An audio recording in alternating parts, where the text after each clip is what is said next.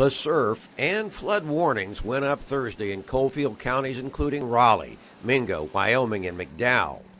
Most of the problems were limited to an unseasonable winter road flooding. But McDowell issued a state of emergency with some homes flooded or surrounded by high water and major roads like US 52 cut by flooding. It is horrific. It's horrible. A lot of roads flooded here in the county? From what I've seen, yeah. We worked until 11 or 12 o'clock and found out it was state of emergency and just now leaving, so trying to make it home. Concerns in those counties and others in southeastern West Virginia will continue into the night.